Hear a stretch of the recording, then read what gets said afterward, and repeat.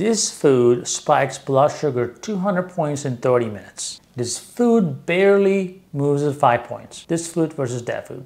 Guess which one most diabetics are told is healthy? The answer will shock you. After showing you the 3-2-1 rule in part 1, which I'm hoping that you watched, let me reveal the glucose response hierarchy that will change everything you think that you know about diabetes management. When you eat 50 grams of pure glucose, what happens? Your blood sugar spikes 150 to 200 or maybe more. When you eat 50 grams of white bread or rice, we are told that they are complex carbs or whatever, right?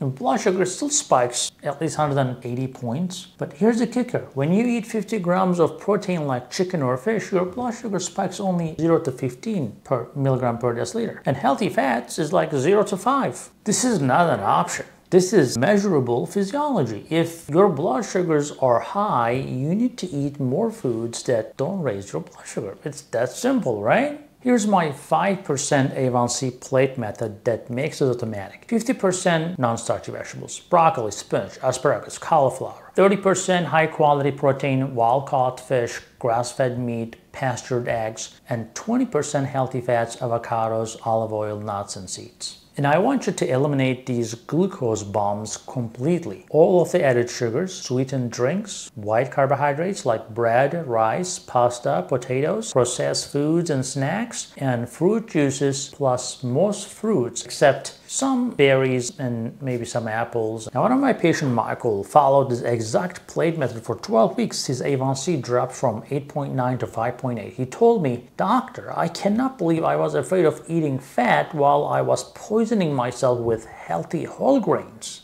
And I'm gonna give you a bonus hack before you go. Take 1 tablespoon of apple cider vinegar in water before meals. The acetic acid slows glucose absorption and can reduce post-meal spikes by up to 34%. This isn't just folk medicine, it is proven science published in peer-reviewed journals. But nutrition is only part of the equation, right? In part 3, I'm revealing the exercise protocol that works specifically for people over 60, plus the supplements that can drop your A1C another 0.5 to 1%. This is the complete system that gets you down to 5%. Visit SugarMDs.com for my comprehensive books and targeted supplements that support these protocols. And part 3 is the finale.